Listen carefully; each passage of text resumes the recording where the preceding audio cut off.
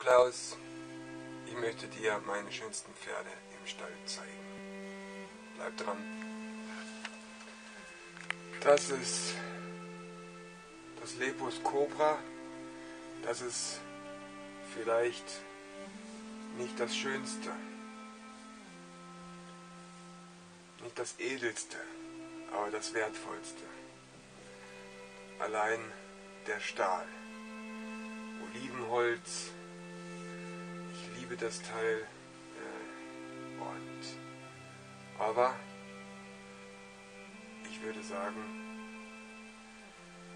es leidet unter der Nutzung ein wenig an der Schönheit und gleichzeitig kriegt es wie eine gute Ehefrau mit jeder Falte ein wenig mehr an Wert.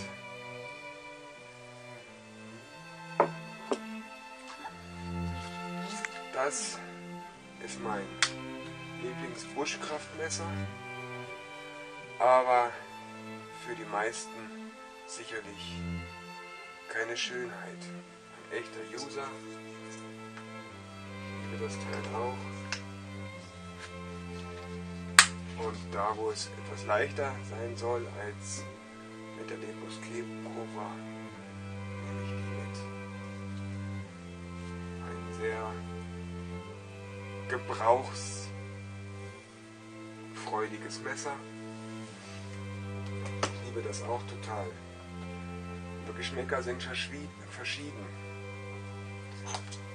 Und so habe ich mir neulich mal hier eine neue Ledertasche gebaut mit Holz-Inlet und Feierstil-Tasche. Das war von Lepus sein BushBeitel, was mein Vater und ich zusammen dann, also das war vorne nicht scharf, das haben wir dann vorne einseitig geschärft, damit es auch als Beitel benutzt werden kann. Ich habe dann hier den Schneidansatz noch weiter in die Richtung gezogen und ursprünglich war die Klinge ab Ende Eichenholzgriff gerade runter und das habe ich noch weiter nach vorne gezogen, sodass ich jetzt ein Drei-Finger-Messer erhalte und wenn ich eben will, packe ich 3 Finger in die Lederschlaufe und kann auf die Art und Weise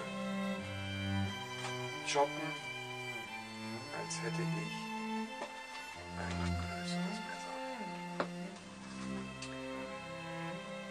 Ich habe lange überlegt, ob das mein elegantestes ist, aber gerade die Lösung mit dem Feierstil macht es nicht so elegant. Da wäre es sicherlich nicht schlecht, einen Feierstil zu haben, auch mit einem Eichenholzkopf.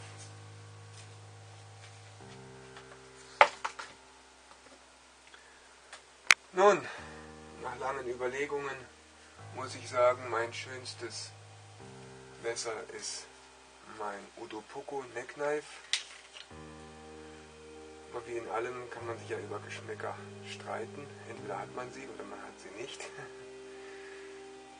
Und das Teil empfinde ich als mit das Schönste. Vor allen Dingen die inneren Werte. Dieses Teil wiegt 66 Gramm, ist gefertigt aus ATS 34 Stahl,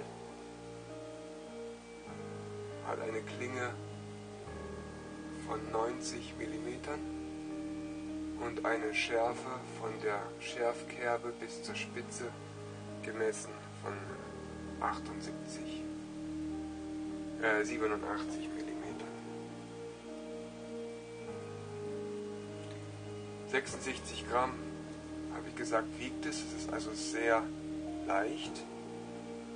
Und da der Griff recht bauchig ist,